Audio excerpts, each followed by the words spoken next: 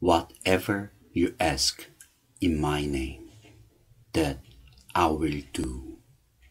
John chapter 14, verse 13. Am I fulfilling this ministry of intercession deep within the hidden recesses of my life? There is no trap nor any danger at all of being deceived or of showing pride in true intercession. It is a hidden ministry that brings forth fruit through which the Father is glorified. Am I allowing my spiritual life to waste away? Or am I forced bringing everything to one central point, the atonement of my Lord? Is Jesus Christ more and more dominating every interest of my life?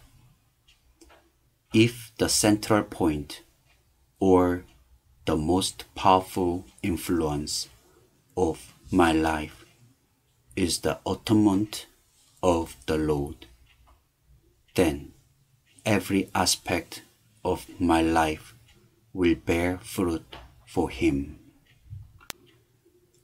However, I must take the time to realize what this central point of power is.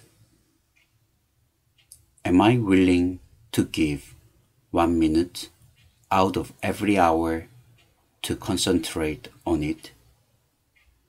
If you abide in me, that is, if you continue to act and think and work from the central point, you will ask what you desire, and it shall be done for you.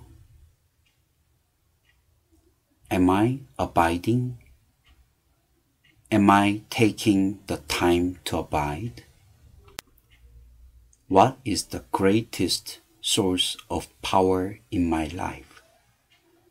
Is it my work, service, and sacrifice for others? Or is it my striving to work for God? It should be none of these. What ought to exert the greatest power in my life is the atonement of the Lord. It is not on what we spend the greatest amount of time that moulds us the most, but whatever exerts the most power over us.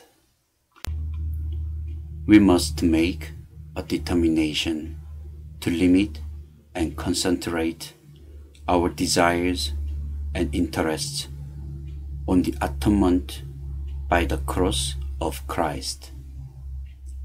Whatever you ask in my name, that I will do.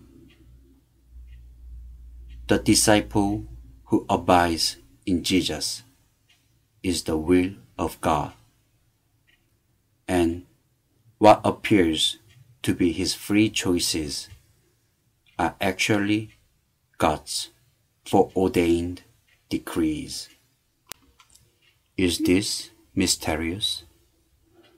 Does it appear to contradict sound logic or seem totally absurd? Yes, but what a glorious truth it is to a saint of God.